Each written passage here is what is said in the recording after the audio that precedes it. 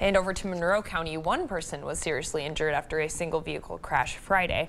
A release from the Monroe County Sheriff's Office says that crash happened around 5:15 Friday afternoon on State Highway 72 in the Ridgeville Township.